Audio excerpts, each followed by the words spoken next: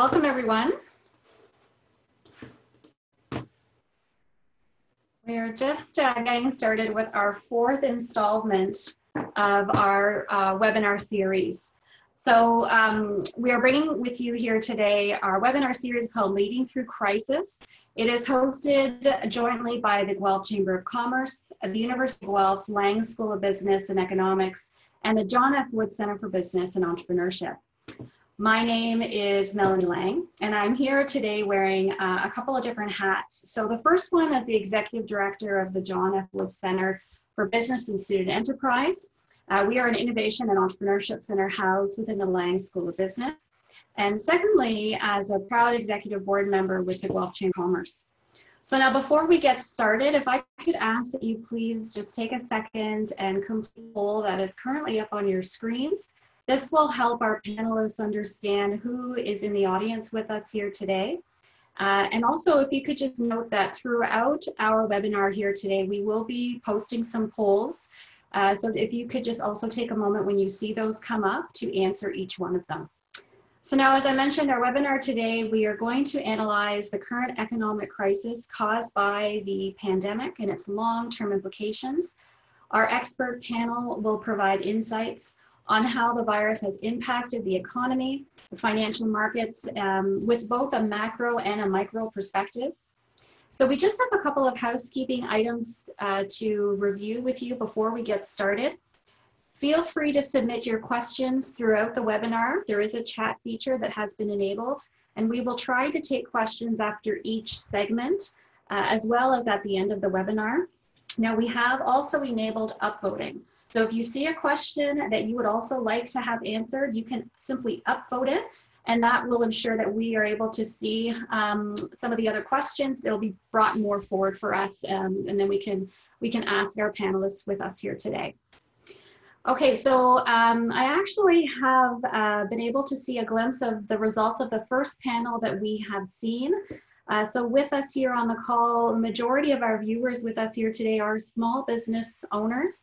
With, following suit, we have some educational institution representatives, as well as those within the large business sector. And then as you can see, as you go along, we also have folks visiting us from representing government, not-for-profit, who are entrepreneurs, business owners, also within the professional field. So thank you for completing that. All right, so let's jump right in. It is my absolute pleasure to introduce two of our experts that we have on the call with us today. Our first is Jim Jarrell, who is President and COO of Linamar Corporation, one of Canada's leading auto parts manufacturers.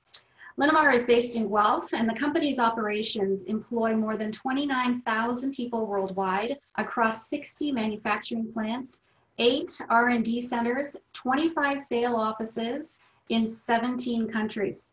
Now, since joining Linamar, Mr. Jarrell has held senior leadership positions within the company, including the management of Linamar subsidiaries, Comtech, Vacom, Diversicast, and LPP. Now, also joining us today is a professor of finance from the Lang School of Business, which is Professor Nikola Gradojevic. Nikola received his PhD degree in financial economics from the University of British Columbia.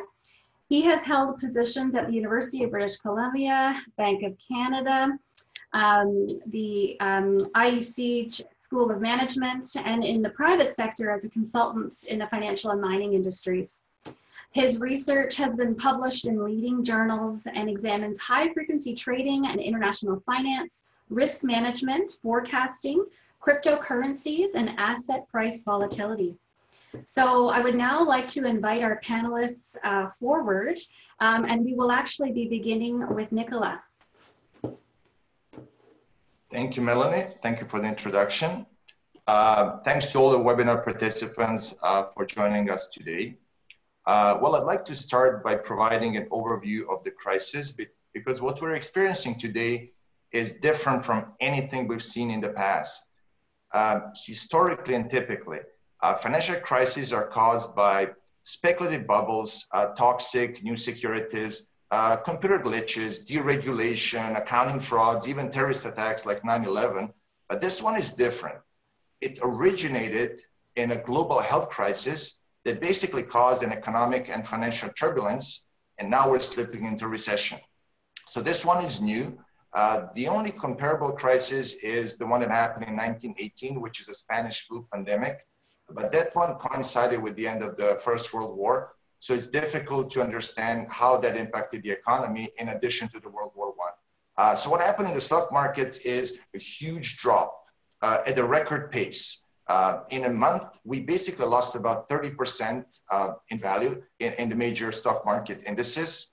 But still the largest to date loss in one day was 1987 stock market crash, when we lost about 20% in a single day. So this one is not as bad, but it's still very bad. So given all this, the uncertainty surrounding this was unprecedented. And in finance, we cannot really measure uncertainty. So what we try to do is to measure risk, because risk we can hedge and we can try to eliminate them, but uncertainty is absolutely unpredictable because it has no distribution of probabilities that we can understand. So I will start with the VIX, which is the volatility index. And the VIX is a measure of risk that we use, and it's a forward-looking measure based on the market's participants' perception of risk. And what we had with the pandemic was similar to 2008 subprime mortgage crisis, slightly higher. So coronavirus peak of the VIX was about 82% at the market close, while the 2008 crisis was about 80. So this happened on March the 16th. But the trigger was substantially different. So only in terms of risk, we can compare these two. But the other one, the 2008 subprime mortgage crisis, had a long buildup. So it was a completely different beast from this one. It's important to know that the long-term volatility VIX target is about 20%. And from this peak of 82, now today we're down to about 30%. So it looks like markets are recovering and there's not so much risk that they're forecasting, but still we don't understand this virus well enough to say that, the risk is gone. So we have to, we're still cautious about this. Even my own research showed that some of the nervousness of the market started in December 2019. And this sentiment prevailed, even though it was not as extreme as we saw on March the 16th. So what we have today is a bear market. We call that it's a declining market, and it's in line with the historical averages of about 40% in equities. So this was challenging for all asset classes. Basically, all asset classes, they had a loss, except for government bonds and gold prices that gained. But this is typical for recessions. These are used as a safe haven, and basically investors go and buy gold, and this happened in the early 2000s, and it's happening today. Meanwhile, oil prices dropped significantly, more than 100%. So at some point, the prices were even negative, which is mathematically kind of impossible. And it all originated basically in lower demand and this inability of the OPEC and Russia to agree on the supply. The Bank of Canada tried to influence all this by reducing interest rates. So from 1.75 in January, we had that cut to 0.25, which we have today. Now forecasts are not very bright, but I will try not to be pessimistic. So Expert Development Canada forecasted that our economy will shrink by about 9.4% by the end of 2020, which is a lot.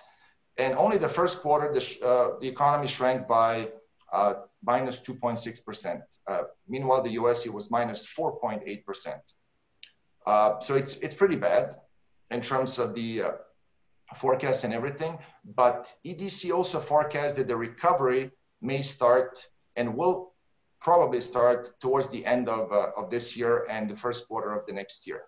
Now, Canada was hurt a lot because of the dependence on international trade, dependence on energy commodities, which is oil, natural gas, and other cyclical commodities.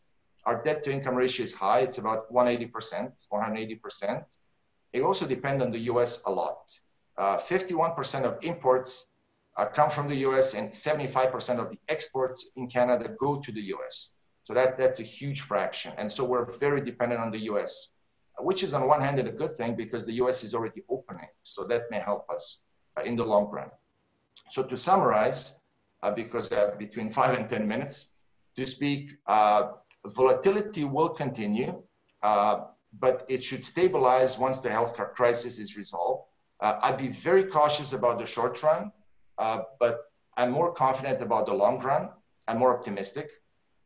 I would still buy stocks with attractive valuations because you could find a lot of undervalued stocks, but again, you have to be cautious and willing to accept risk of this situation. You have to diversify your portfolios for the long-term gain, for sure. You have to diversify well, and don't sell in this bear market. Like I would hold, I would not sell, because you want to try to buy at the maximum pessimism, not to sell, because eventually, and the history tells us this will all come back to normal. The question is only when. So markets will recover, and they're already recovering. Stock markets regained about half of the losses from the peak. So there could be, I'm not sure how quickly we're going to come back, but we're coming back. Now, some economists are very pessimistic. Like Nouriel Roubini from NYU, he's very pessimistic. He forecasts a reduction in supply and huge inflation. But Warren Buffett, on the other hand, is very optimistic. And I'm going to just paraphrase him. The US economy will always prevail. That's his view, which is interesting. And it makes sense because historically, we always prevailed. So I hope this will pass as well. It's just a matter of how long it will last. That's all. Great. Thanks so much, Nikola. I appreciate your view, your lens on that, and summarizing that for us. Now, we do have a couple of questions that have come up while you were speaking. So the first one that we have here is there an opportunity to implement policy changes of growing concern? So for instance, wealth distribution, climate change, that sort of thing, as the economy begins to start again, or is it a wiser choice to let the economy restart on its own?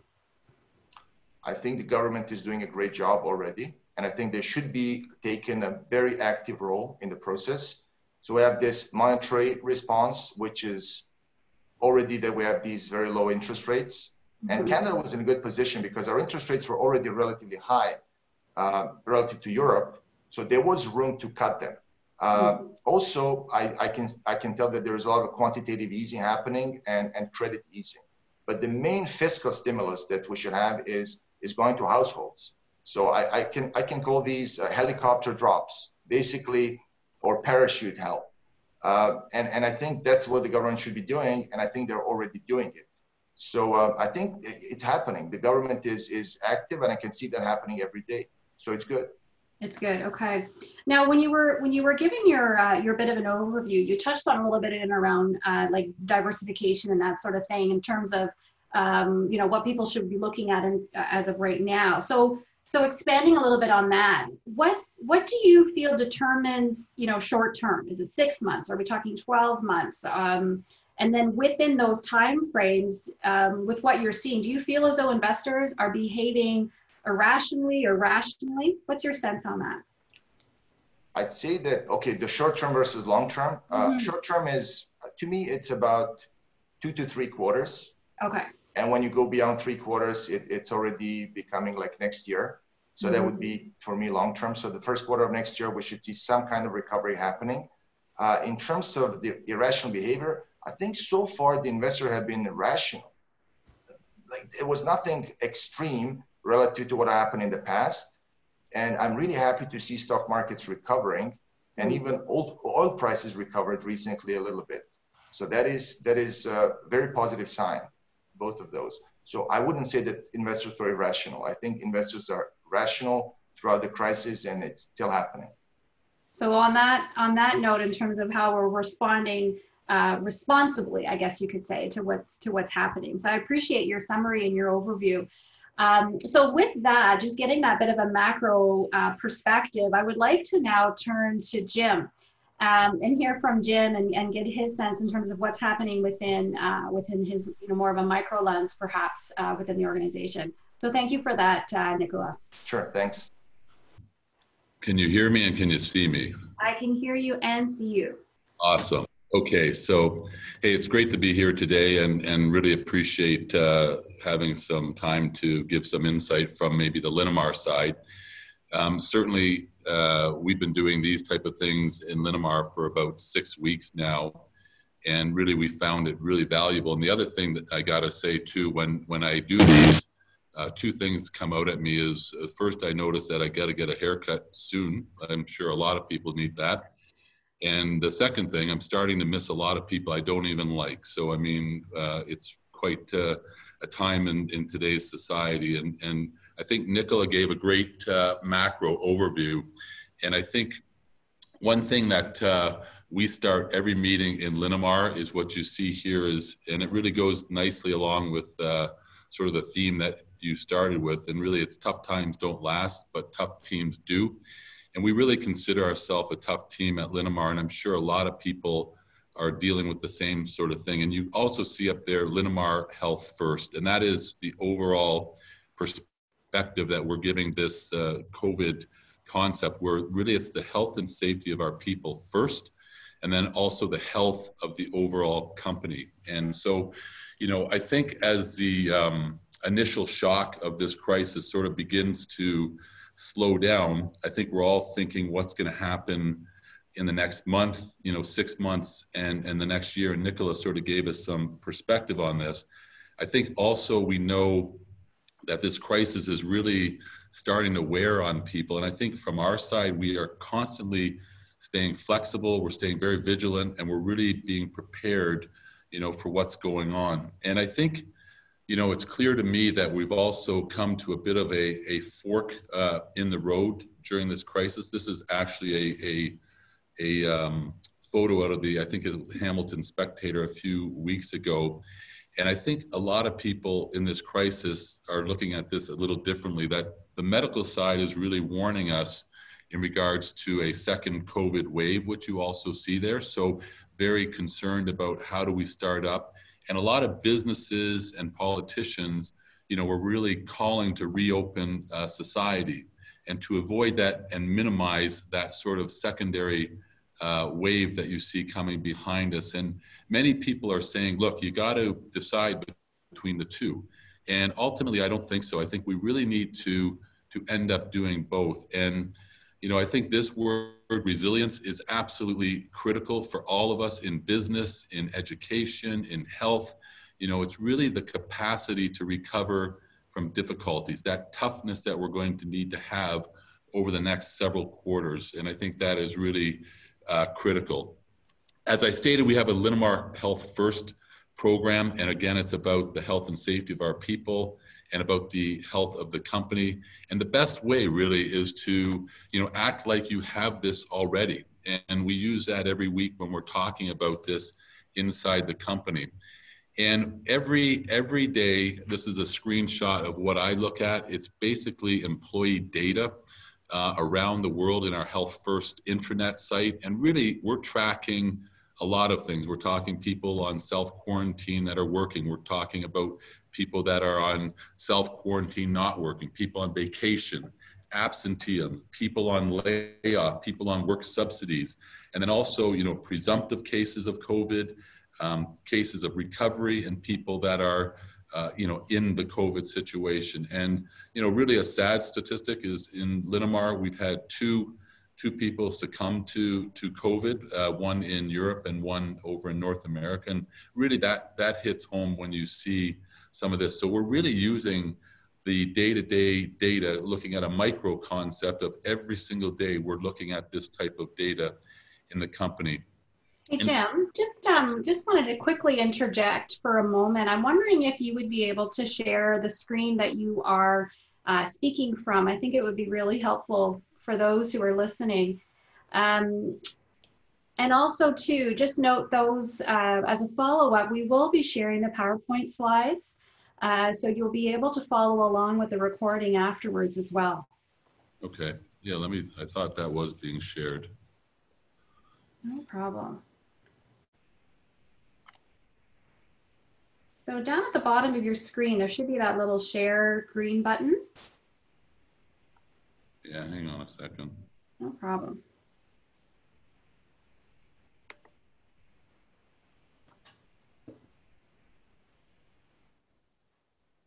Yeah, it's we're just technically just not able to That's do. okay, that's no problem. So sorry to interrupt. If you wanted to go ahead then and finish your thought, we'll be sure to share the slides afterwards with everyone. Yeah, it's unfortunate that we're not seeing them, but anyway, I think some of the key, again, maybe I'll talk more in general then because you can't see the slides, but from the overall Linamar perspective, the shutdown that we've been occurring, we have really agree with this and really long enough to keep the curve sort of flattened.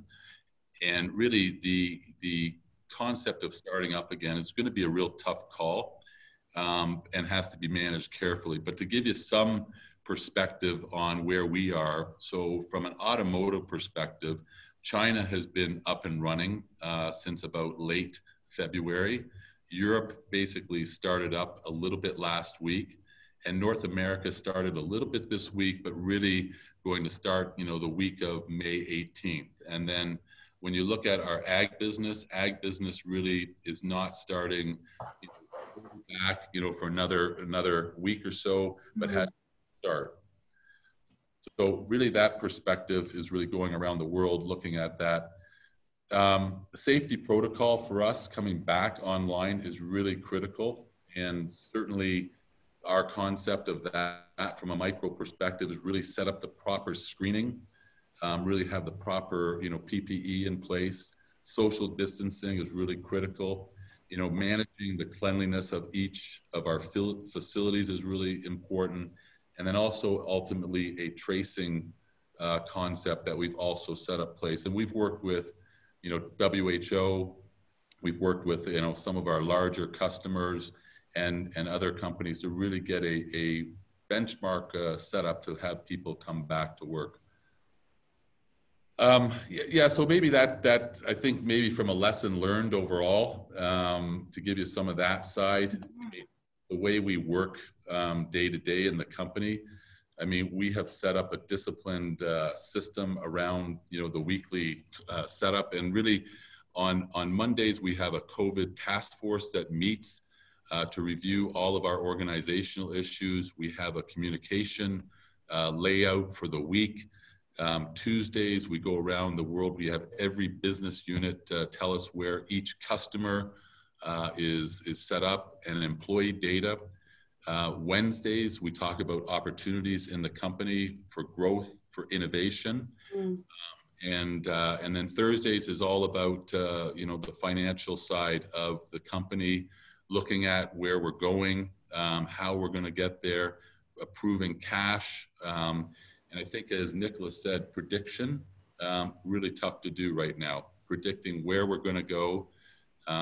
We say often predicting the future is pretty easy. Predicting it right is pretty difficult. So really, and then Fridays we do an internal webinar like this, and unfortunately we weren't able to share some of this stuff. And we do a lessons learned on Friday, and we also talk about community support. And, one thing we're really proud about, and I'm sure a lot of companies are proud about this in the outside world, is the amount of people that have stepped up to help the communities around the world. And I would say Guelph is no different. Our leaders here are no different than leaders on the phone, really stepped up without having to be asked or told about that. So really that, is important. And I think lessons learned, really, I think manufacturing and business are absolutely critical to the economy, which is good for all of us that are in this situation. I think we really need to be prepared for the next wave or the next pandemic. And I think there's a lot of things we can do to that. Certainly a lesson learned, communities really come together in this situation, which is great to see. Got to act flexible, you got to act fast. And then the last sort of thing that I would leave sort of on a lesson learned is really, my health is in your hands and your health is in my hands. And I think that's something we've all sort of learned through this COVID situation. No, I appreciate that final thought, Jim. That's very interesting. And you've said a couple of things throughout your talk that I just kind of wanted to circle back and touch on, if you don't mind. As was explained at the beginning, obviously Linamar is in a number of different countries, right? And so we look at that global presence that you have.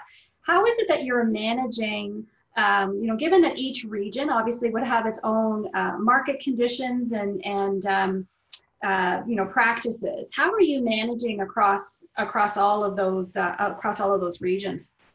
Yeah, I think it's a valid question because every region is a little bit different in their market conditions and coming back.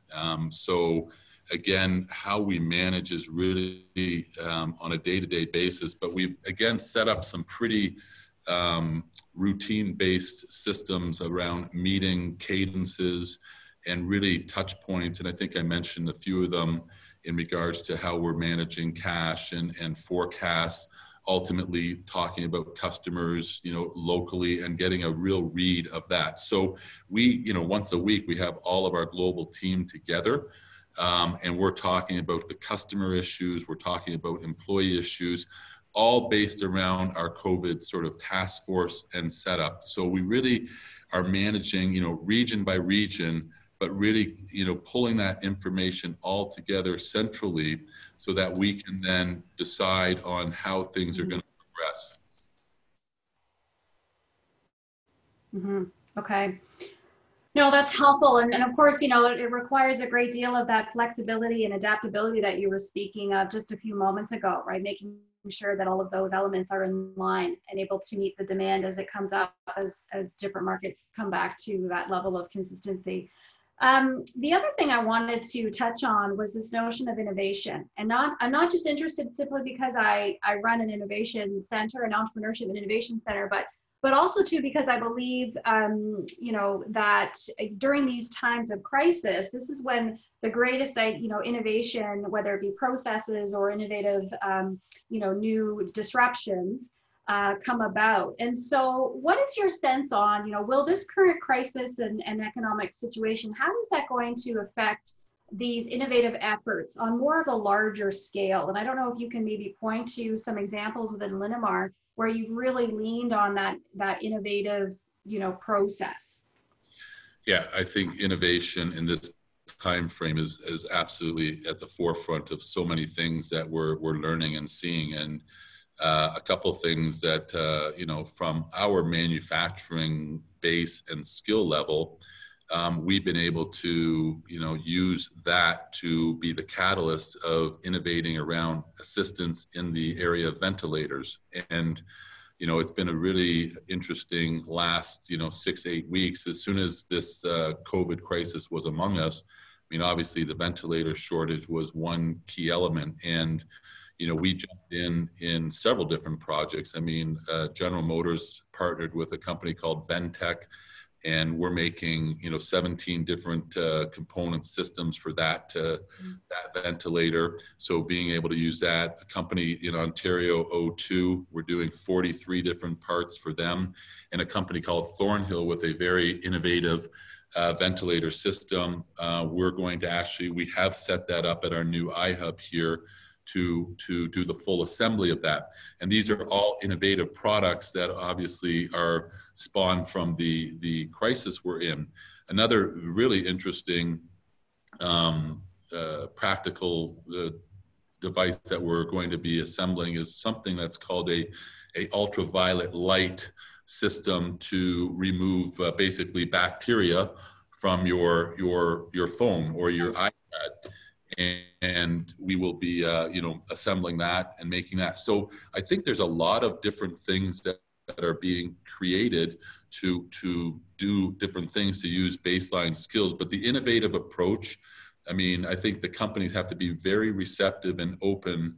And one thing that we do on a weekly basis, as I pointed out, is we have an opportunity day, which is basically looking at, what we're doing standard-wise, but also opportunities that are coming at us from these new areas of around the healthcare side, mm-hmm. or spawned off products like I just mentioned. Mm-hmm. Now, of course, there's nimbleness that exists and varying degrees of nimbleness, right, depending on the size of the organization. So do you see there being a bit of a slowdown in venture capital investments that's taking place right now within the market? Yeah, I do think there is I think as Nikola said, like people are cautious, right? I mean, they're pre this, there was a lot of money on the sidelines, but I don't think anybody's making major plays today because I don't think we can predict the next, week, let alone the next month or, year, quite frankly. So I think, there's going to be opportunities. I mean, from a Linamar perspective, I think there is going to be a lot of suppliers in our field that are going to struggle. One, because of, you can see a whole stop of the whole market, the whole economy has stopped, never happened really before. And now, there's going to be a lot of companies that are going to struggle with, having to start back up and cash constraints and that. So I think money will probably sit for some time on the sideline, but I think for companies that can weather the storm, there'll be opportunities to pursue. That's awesome. So I appreciate that deeper dive into your organization, into Linamar, but then also looking around, the relationship that, your subsidiaries even have with that broader market. So I appreciate that. Just mindful of the time, and I wanted to make sure that we had a chance to go to the audience to capture a little bit of some of the questions that have come up. So one of the first questions that I see here actually is being directed to Nikola. And Nikola, the question is, what are your thoughts about the real estate as an investment right now? Yeah, well, we had a bubble, which was at its peak in March. So this surely will affect real estate prices. There will be people unable to pay their mortgages. There will be issues. So the housing prices will go down for sure, and they're already on a decline. But then there will be people who will postpone putting their houses on the market because of the situation. So there will be a slowdown in real estate prices. And you want to buy again at the extreme pessimism, and we don't see that yet in real estate. So if you want to invest in real estate at the moment, my general advice would be to hold. Whatever you want to do now, just hold until we learn more about this crisis. And the problem here is it depends not only on our government and their expertise to handle the crisis and their knowledge about the virus, it also depends on the behavior of the population. So you have like two inputs which are determining the final outcome of this pandemic. So given all the uncertainty, I wouldn't go into real estate investments now. I would basically just hold to whatever I'm doing and wait until I obtain more information. Thanks for that. That's good advice. A next question that we have is actually for Jim. So Jim, what does Linamar think about the trend on the shift to electric vehicles, and how has your positioning of themselves, how do you see that trend? Yeah, clearly, again, it's a geographical discussion as well. You can see clearly in Asia, they have put a lot of incentives behind electric vehicles. And so there's been a huge surge for that in Asia.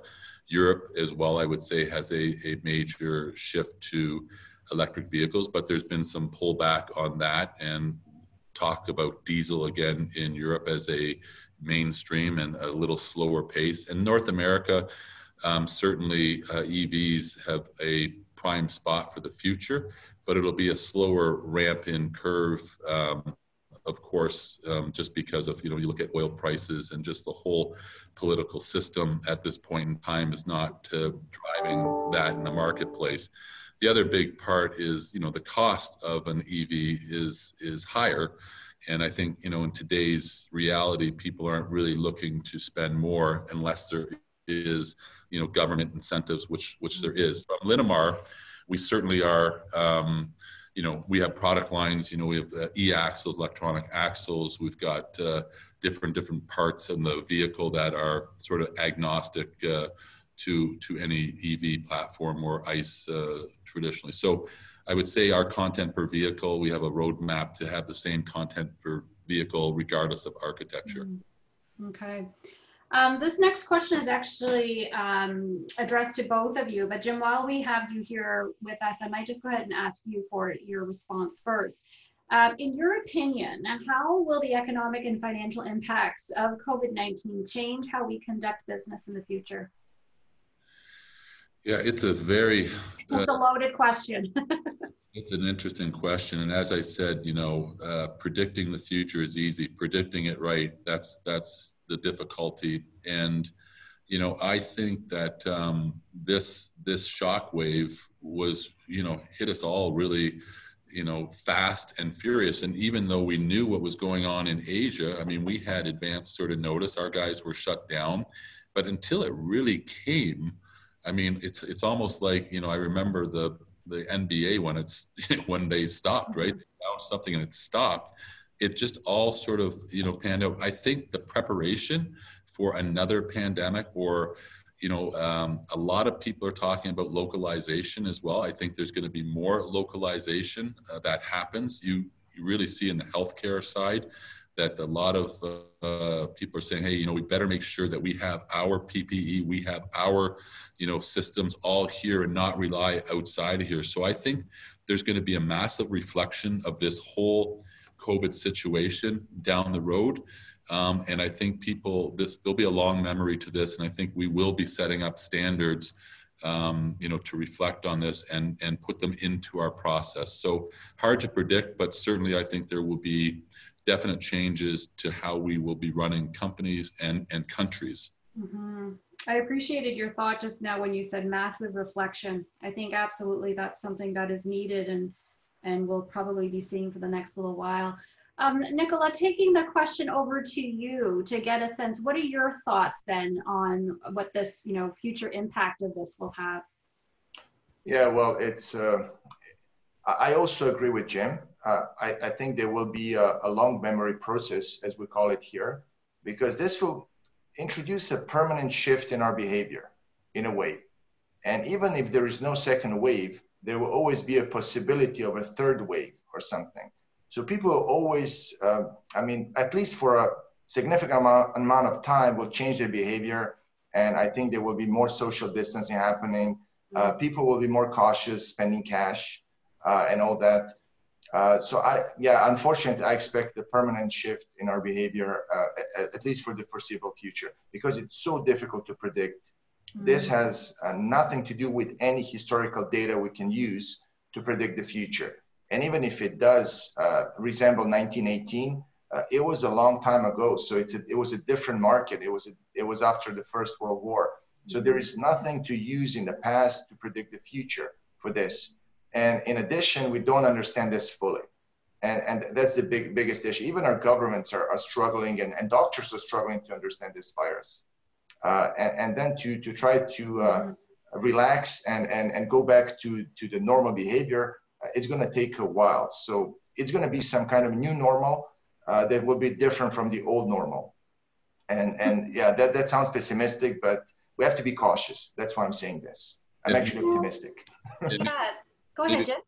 Yeah, I just add one thing to Nikola, because I think it's the psychology of this, right? I mean, if you think about consumer behavior that's going to come after this, I mean, that's where everybody's trying to think, where's that going to go? But I mean, for 6 to 8 weeks, I mean, we have been told as a society to stay inside and isolate. Mm-hmm. Almost to a public shaming perspective, right? Almost to that level. Yeah. And now what we're saying is, okay, let's come back, right? And people have a fear, right? And there's this fear element. And so I think as leadership, we need to install, the hope, and that we are putting practical measures in place to get us back on track. But that back on track, it's going to take time for people to, recognize, because we've come through such a very fearful and psychological issue in our society that is really, I think, unknown. Yeah, and I think that shift that you're just talking about, I think there's the people, the policy, there's going to be implications across a number of different facets right now. And you're right. And Nikola, it's not to say that it's a pessimist view. I think it's important right now that we have a realistic view, right? And so it's not to perhaps make some assumptions about things that are just unclear at the moment and very, quite unknown. The next question that I have come forward, it's quite technical, so I'm going to read it just to make sure, and it is actually for Nikola. So the question is pertaining to stocks. Is it wise to sell if the stock has a lower probability of increasing and using funds to buy a different stock at a current lower value that may have a greater chance of increasing? Well, how do you, well, I would counter that with a question like, how do you know that it has a low probability of increasing? It's difficult to measure probability in stock analysis, in what we call fundamental analysis. So what I would recommend is to understand the fair value of any stock you're considering buying, understand if it's undervalued, understand your risk tolerance, and then decide how you would like to proceed. So it's not really easy to say, oh, this stock has a low probability, this one has a high probability. We don't know that. We really have to do our homework and study this, all the financial statements, everything we know about a stock. And if it's really undervalued, and if it's an industry that has a potential perhaps to grow in the future, I wouldn't buy airline stocks now. I'd buy bulk foods and consumer staples, or telecommunications, maybe Zoom. I don't know. I'm not advising you to buy Zoom. I'm just saying that there will be an increase in value of, like in these companies which provide conference calls and all that. So yeah, I guess I answered it in a long way. That's good. That's good. Thanks. No, it's good. Jim, I have one for you here. The question is, will manufacturers accelerate the shift to automation, permanently displacing the workforce? Automation has been something sort of underway for some time. I mean, if you talk about AI and things like that, there's been a shift towards automation, and not for, just taking people out. I mean, for some period of time, we could not get people to do certain jobs. So automation has been doing that. And I think there's going to be a shift to more skilled level jobs, semi-skilled level jobs in the future. And I do think, this COVID situation could enhance and be a catalyst to further that, because again, you're talking about spatial distancing and things like that. And, it's unfortunate because I had a couple pictures that would show some of that, in what we've had to do in our plants, right? Where we've had to, coming into a plant, we've had to, on cafeteria tables, put up plexiglass. In washrooms, we put up, partitions between each, washing station. So I think there will be a move to that as well. But our view of automation is really, it's advancing and taking some of the jobs that people don't want to do and automating those routine and rudimentary things, and then upskilling our people. And ultimately, we think that's not going to deteriorate the amount of employment. It can help us for the future. No, thanks for that. When we were talking about the automation, that process, it actually is a really nice lead into this next question, because it really does address around productivity. And this question, and I'd like to hear both of you, Jim, maybe we'll start from your standpoint. So one of Canada's biggest challenges is productivity. So how can we address the issues caused by COVID on this challenge? Yeah, so productivity in Canada, I think, again, we would probably push back on Canada not being productive. Linamar, I would say, our most productive facilities are in Guelph, and we have a very productive workforce here. So, and there's, mechanisms of measurement that we would have to, look at in regards to productivity. But certainly there's a worldview that, Canada would not be a lower cost area. So I think, one of the things to me is you always come back to the philosophy of the business and putting the right mechanisms in place to measure yourselves to productivity levels. We use, sales per person, we use, cost per floor space, per square foot. So we use very good productive measurements to ensure, that we're productive against different global standards. So I think when we look at productivity, the key is, training of your workforce and making sure you have the right equipment And again, the philosophy of thinking big and acting small, I think, is really critical as well for keeping productive. You got to think of it like your own business. And if you can get everybody thinking like an owner, that's probably the ultimate goal. If I could just ask a follow-up question to that before I jump over to Nikola, and just while I do so, a reminder to the audience that there is a second poll that's been put up. So if you wanted to take a moment and complete that. Jim, you just shared with us a couple of ratios that are used to measure productivity. How do you see that shifting now when we just explained how we need to make some changes to how people are interacting with one another around social distancing? How is that going to have an impact on those ratios, those productivity ratios that you just described? Yeah, I think when you look at automation, your sales per square foot, I mean, quite frankly, should be able to go up because you can put equipment a lot closer. And if you have more automation, you have less sort of operators or labor. So you should see, your sales per square foot go up. Certainly when you look at your, overall operating efficiencies, certainly automation can enhance that as well because, they don't take breaks and things like that. So a lot of those things can enhance the productivities while your people are upskilling to do more of the setups and more of the launches. So like our view is you could probably fit more into the space and people to upskill, and you're still using the same level of people, but you're putting more in, which creates a more productive output environment. Right. Thanks for that. I appreciate that clarity. So Nikola, if I could actually take a moment and hear from you, your thoughts on that productivity challenge that we're seeing, and what do you anticipate being that the forward impact of this? Okay, well, I'm not an expert in productivity, but I will just add to what Jim said. I think the key is automation. I think that's important, and that will determine the future of how we conduct business, like how much of the AI we use and how effective it is, and whether it can increase productivity in some way. But also, it's an issue of corporate governance, in my opinion. And it's all about incentives and motivation. So in addition to automation, I also see that as a corporate governance issue. And also, I think that would be all. Yes. No, I appreciate that. No, thank you. That's a good perspective. Bringing in that overarching governance lens onto it certainly is very helpful and something that we need to be mindful of.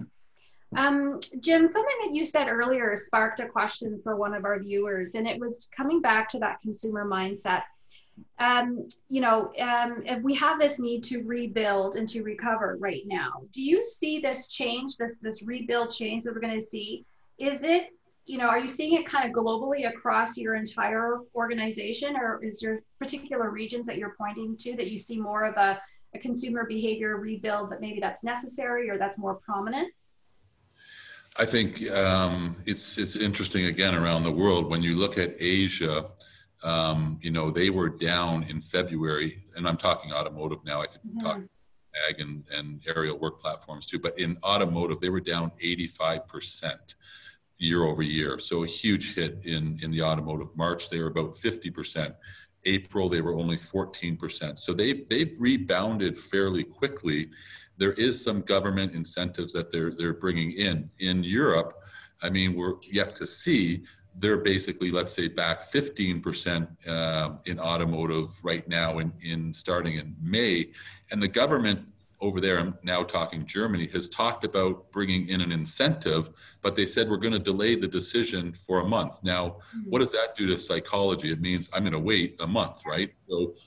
And then North America, I mean, if anybody remembers Cash for Clunkers, was a big system that North America put in place to enhance people starting to buy cars again. So I do think there will be, incentives to help induce this. But again, I think governments, maybe Nicola could comment on it, but governments are getting tapped out, right, on the amount of things that they can do because they put a lot of money down in the last, 6-8 weeks. No, I agree, and it's very interesting when you talk about the something going forward that I'm mindful of that you've said before, Jim, with respect to not just liquidity, but with the covenants as well, right? And just looking at that, the aftermath of the after COVID, right? Like what the impacts that we're going to see. Yeah, that's a really important point too. And I think, again, I would be receptive to anybody pushing around the government to ask for that help, because again, we got to come out of this in a competitive way. And so if someone's going to bust up on covenants, what does that do? It makes us more uncompetitive, right? So if I come out of this and I bust a covenant to a net funded debt to EBITDA, net metric, just by a bit, I mean, the banks can come in and renegotiate and, I up you 3%. Now, what does that do? It makes us uncompetitive during a tough time that we've got to come out of this gate. So I think that's another, in my mind, liquidity is important, but also the covenant side. Mm-hmm.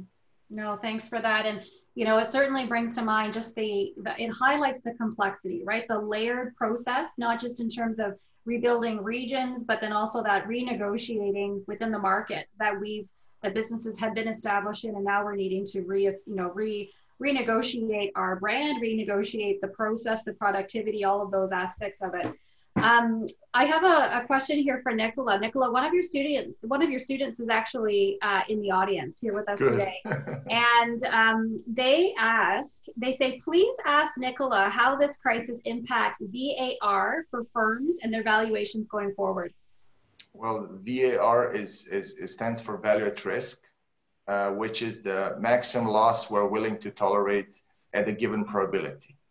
That comes from one of my courses in risk management. I think this measure of VAR will have to be somehow revamped to address the issue of now having more probability of failure, which is the tail of the distribution. So I think the value at risk will become more conservative, and it will have to somehow reflect what's happening with the COVID, for sure. Just to follow up on what Jim said, we call governments lenders of last resort, which means that only governments have balance sheets which are large and strong enough to prevent the private sector's collapse. So the only way for us to go through this relatively unhurt is for the central government to help. The private businesses with credit easing and with direct subsidies, I think that's the only way if this lasts for too long, of course. So that actually is a perfect lead into what I imagine, just given the time, is going to be our last question that I'm going to throw at both of you, which really is, what do you see businesses that are needing now from government? I mean, Jim, you spoke briefly about the advocacy with respect to the negotiations within the covenants aspect of it. Nikola, you just gave a couple of examples in terms of the role that governments can play in terms of that divesting, investing aspect. Anything else that you can see that, and this of course can be more from a localized view as well as broader federally, but what is your sense in terms of what are some of the greater needs right now? Want to go ahead, Nikola? You can go ahead, sure.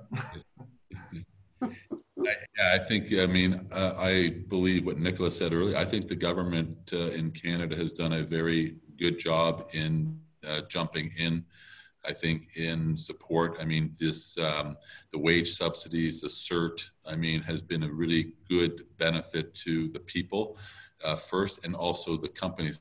I think that is really critical. Deferrals. I think deferrals have also been helpful, tax deferrals and also local deferrals that we've seen, around, businesses, commercial relief on rentals. I think there's been a lot of good things. And I think, rightfully, as Nikola says, it is the government that has to now step into this situation and help, because again, companies large or small, at the end of the day, are really the support mechanism. And if I give you a statistic, I know in 2018, Linamar paid Canadian government taxes of over $400 million, okay? And if you just do the offshoot of that, if I localize everything, double that. So we're close to $1 billion of taxes that have come from Linamar and our suppliers and services probably in the area. And that has gone into the Canadian system. And that's critical for our governance and growth for the future. So really at the end of the day, the government has to do, be flexible, and whatever mechanisms that they have to pull and levers that they have to pull in the next 30, 60, 90 days, they've got to pull them. They got to pull them fast and act decisively. And again, I would say that I think for most cases, I think a lot of that has happened. So the notion too, and I think what you've highlighted here is the relationship or the connection within that supply chain, within that value chain. So these deferrals that you were talking about and the reciprocal effect or the residual effect that has, whether it's on a renter, and then how are those savings, whether it's in utilities, how are those savings being passed along to the consumer who, inevitably is the next person within that supply, within that value chain. Nikola, did you have anything you wanted to add to that? Well, yeah, sure. I think government will have to resort to what we call unconventional measures. And the term is called forward guidance, which means there should be a lot of communication between the government and all the economic agents, firms, consumers, everyone else. And this kind of communication should be open, so we all work towards the same goal. So I think government will have to be more transparent in what they're doing and to clearly communicate how they see the future of this unfolding and how they would like all of us to contribute to it. So that would be very important. And I think it's going to be easier in Canada than in other countries. For instance, in banking, all the commercial banks in Canada, the top 6 are Canadian banks, which will be very helpful because these banks will have a huge economic interest as well to work with the government to support the Canadian dollar, for instance. Mm-hmm. So I think Canada has a better position than some of these other countries where, for instance, banks are all foreign and they don't collude with the central bank, and there could be problems with that. They could just leave the country, basically, some of these foreign banks. In the case of Canada, it's not going to happen. They will work together with the government. And again, the government should be very transparent and provide clear communication to all participants in the economy. So I'm almost envisioning a little bit of a triangulation relationship here. So we talked about the need for that transparency, that relationship between banks and government, but ultimately too, both parties having a relationship with business, right? And having that cycle effect that takes place. So really important to be mindful of that, and the communication is going to be required. And I would even dare say the advocacy as well. So having not just a pull strategy, but push as well in terms of ensuring that these programs, whether it be liquidity or whatever the case may be, the deferrals, that is something that's made accessible to all. Because perhaps in some regards, from the business standpoint, not everyone maybe feels that they are as accessible. Maybe it's on the sector that they're in, or maybe the size of their organization. So really appreciate that view. So we're just coming actually up to the end, and one very last question, and this could be what's your gut saying about this, but we seem to have a bit of a repeating question in and around the price of oil. And the common question is, why do you think oil is so low? Why, or even in the negative? What's your sense saying to you really quickly, high level? Too much supply, very little demand, in short. And when you have so much supply and you don't have enough storage facilities where to hold it, you pay other people to take your oil and store it for you. So that's why you have these negative prices. It was just a temporary shock. We don't have negative prices anymore. It just happened. But that's the key. So too much supply that's unconstrained because of these disputes between Russia and OPEC. Mm-hmm. And then you have very little demand. I'm like driving my car twice a week, and I'm sure all of you are. Yeah. Jim, I don't know if you have a thought on that, but it does make me reflect a little bit on something that you said earlier about one of your markets looking more at diesel, and I don't know if there's any connection there, or what your thoughts are on that. Yeah, I think the diesel point is just in Europe. That was their traditional combustion concept, and I think they're more back to that. But I mean, Nikola hit it right on. I think that's the supply demand, and really at this point in time, until we start to ramp back up and get people driving again, I don't think we're going to see much of a change. And the other thing is like the whole point around staycations, right? I mean, the whole concept of people not, tourism is going to take a big hit, traveling by air, ultimately does that, increase the amount of vehicles back on the road and people driving again, which ultimately could push the oil back up as well, right? And that's a more of a longer term view. Well, time will tell, I suppose. I mean, we'll come back to you later on, Jim, whenever you can tell us if you were able to predict the future after all. Well, I really special thank you to each of our guests here on the webinar with us today. This does conclude our weekly series. Thank you so much for listening. Just a quick plug to let you know about next week's webinar. We're actually going to be taking a moment and diving into human resource, organizational planning, post COVID-19, that era. We have a few guests that will be joining us next week. We have from the Lang School, Dr. Nita Chinser. We have Sandra Casaran, who is the HR manager and chapter chair with HRPA, as well as Greg Pinks, who's the chief leadership officer with Axiom Performance Inc. So with that, thank you most sincerely for both of you, your time, and for those who are listening in.